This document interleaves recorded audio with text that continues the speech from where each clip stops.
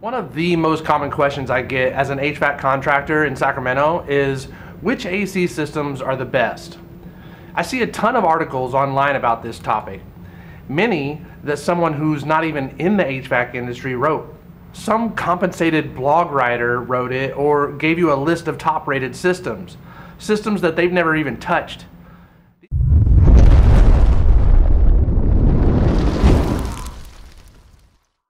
These bloggers are telling people that nationally recognized economy line systems are better than the systems that are truly going to last you a long time. Short and sweet, 3 companies have the best reputation over several decades of manufacturing. And in no particular order, they are Trane, Carrier, and Lennox. Now, when I say Trane, I also mean American Standard. And when I say Carrier, I also mean Bryant. Lennox is Lennox. But American Standard systems are made in the same factories on the same production lines as the Trane systems are. And Bryant is made in the same factories on the same assembly line as Carrier. The difference? The tag on the side of the unit. American Standard does have a different shell around the sides of the outdoor AC unit, but that's it. And I know this because I've toured the factory where they make them. I've seen the process, and it's very cool. So the same high voltage contactor that's in a Carrier is in a Bryant air conditioner. The same inducer motor on a Carrier is in a Bryant furnace. But isn't a Carrier more expensive than a Bryant? And isn't Trane more expensive than American Standard? Until now, I noticed that Bryant was a little cheaper, although they were engineered exactly the same. But now, in 2021, I see a very marginal difference. It's the same with American Standard and Trane. Lennox systems are priced right along with these systems as well. So if you get different prices from contractors giving you bids, it's because of that contractor's overhead or desired profit margins. It's not because one is more expensive than the other to the contractor. Knowing this, the list really looks like this, in no particular order. Trane, or American Standard, Carrier, or Bryant, and Lennox. So full transparency here. We sell Trane as our premium line and Coleman or Payne as our economy line. But my goal here is to try and stay as neutral as possible here so that you don't feel like I'm trying to sway you one way or the other. You'll hear me talk about some brands being better than others, and I mean no offense to anyone or to any manufacturer. But you've got to take this sort of advice from someone who's installed all of them at one point or another and serviced the equipment out in the field. Before I list the rest of the systems, I want to mention air conditioning systems come fully assembled at the factory and are ready to work. However, it takes experienced technicians to modify the unit per the manufacturer's instructions to conform to your specific home's demands. The last steps of installing it in the field and adding whatever additional parts to bring it up to proper building code in your area is up to the contractor you choose. And that's an important point because buying a Trane, Carrier, or Lennox includes buying it from a professional, detail-oriented, reliable contractor that you trust and are comfortable with bringing it to life. If someone's going to install it for you, but you can't find them after the install because they sell systems so cheap that they're out of business the following year, or they simply won't pick up the phone, that's not going to help you when you need someone to follow up on your new system.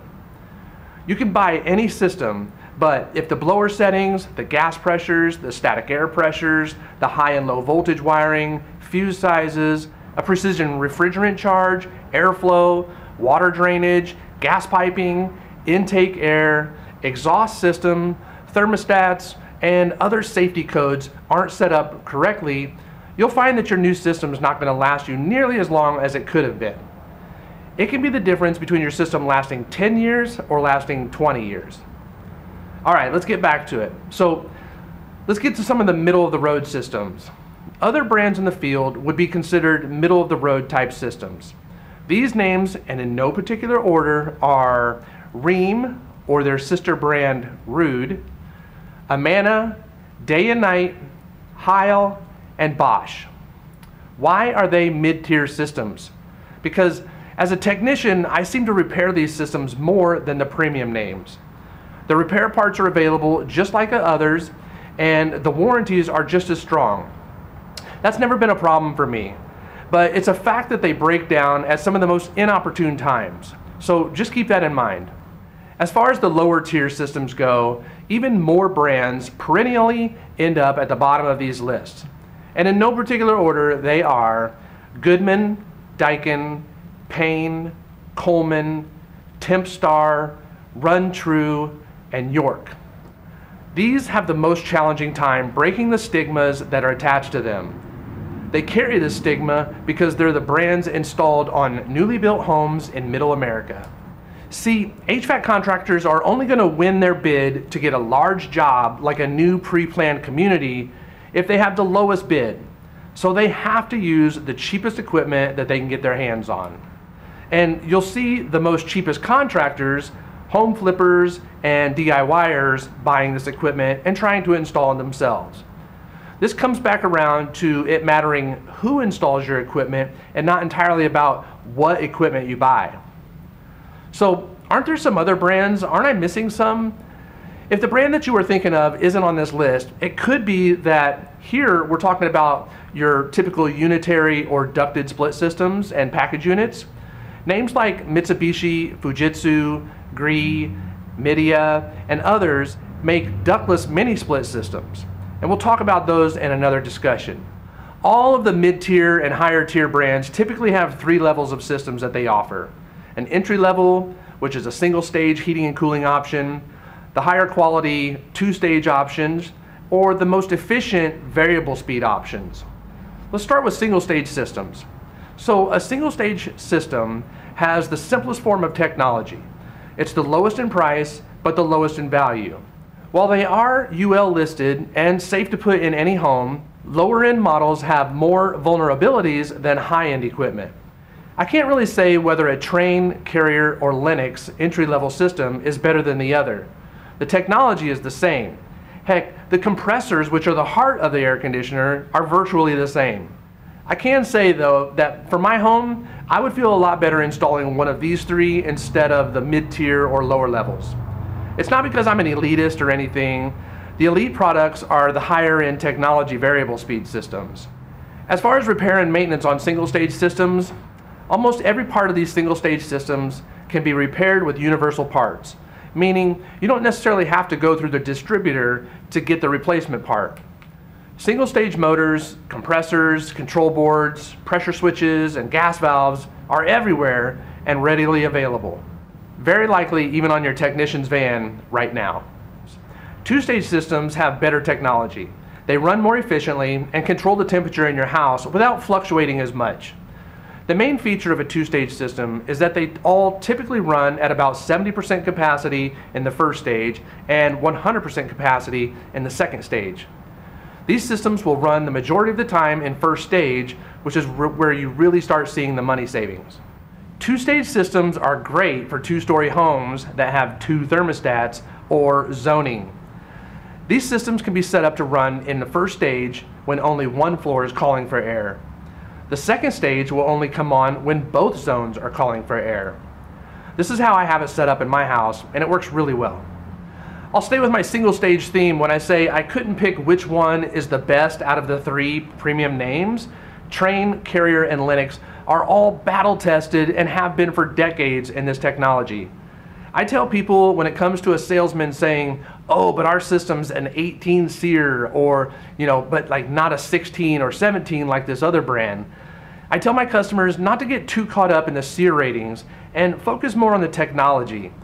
Any 2-stage system is going to outperform a single stage system. The minuscule savings that you're going to receive by going with an 18 SEER 2-stage over a 17 SEER 2-stage system is trivial. As far as 2-stage systems and the repairs that go with them, 2-stage motors and compressors will have to be ordered from the warehouse near your town that distributes your brand of equipment. There aren't a lot of universal parts available for 2-stage systems. Now, capacitors, contactors, and some other parts are universal. But with higher end equipment, you're going to see that safety components like special pressure switches to protect the furnace or air conditioner from damaging itself. And these parts have to come directly from the factory. So listen, with Trane, Carrier, Lennox, and all the way down to Goodman and York, I've never really had a hard time getting these replacement parts. At the most, we've had to wait 5 to 10 business days for the part to come directly from the manufacturer. There are always exceptions to this, but honestly, it would be the same for any brand. Next up are the variable speed systems. Now, when you start dipping into the variable speed systems, the most efficient tier of equipment, you're going to start seeing some noticeable differences. As a Trane dealer, it's hard for me to say this, but Trane have sort of fallen behind Lennox on this. Bosch also makes a pretty sweet variable speed system. They even make the first variable speed package unit. Remember how two-stage systems have like a 70% and a 100% capacity? Variable speed systems are the most expensive units, with technology that is less bulletproof than two-stage technology. But if you're a techie or you just like the premium life, variable speed stands out because of the comfort levels it can produce. Variable speed systems can adjust their capacity levels from about 25% to 100% in less than 1% intervals at a time. They maintain even lower temperature swings in the house. These systems can keep your home to within a half a degree of the temperature that you want it to be in your house. These are the quietest systems too, because they typically run at a slower speed, they require less energy and create less noise with less vibration.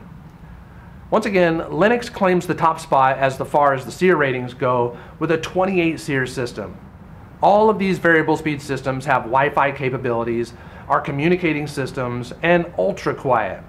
Lennox and Carrier variable speed systems work with the Amazon Alexa app as well. Trane does not have that feature as it only works with the Nexia platform. When it comes time to repair these variable speed systems, only their proprietary parts are going to work. With such intricate technology comes priciness and the higher learning curve for who can actually make the repairs for you. Trane, Lennox, Carrier, and other brands with variable speed lines will usually only make these parts available to respected dealers of those brands. The skill it takes to handle inverter type systems is next level. In conclusion, when it comes time to deciding which AC systems are the best, you have 3 systems that are perennially at the top of the list: Trane, Carrier, and Lennox. While each of their single stage and two-stage systems pretty much have the same capabilities, efficiencies, and lifespans, it's the higher tier variable speed systems where you'll start seeing the differences. Lennox has pulled away from the field by offering a 28 SEER variable speed system. When you start looking for a vehicle, you pretty much have a brand name in mind. You might get a higher or lower end model with fewer bells and whistles, but maybe you've always felt comfortable driving a GMC truck over a Toyota truck. Let me know what you guys think in the comments down below. I've seen a ton of articles online about this topic, and many of them that someone who isn't even in the HVAC industry wrote. Some paid blogger wrote it. You've got to take it from someone who actually installs the equipment and services them out in the field. If this is your first time watching our channel, please click subscribe down here on the bottom right. And if you click that little bell next to it, you'll be notified of all of our videos as they come out. Thanks so much for watching, and we'll see you on the next video. You're watching Fox Family Heating and Air. Don't forget to subscribe. And check out more of our videos by clicking on the right side of the screen.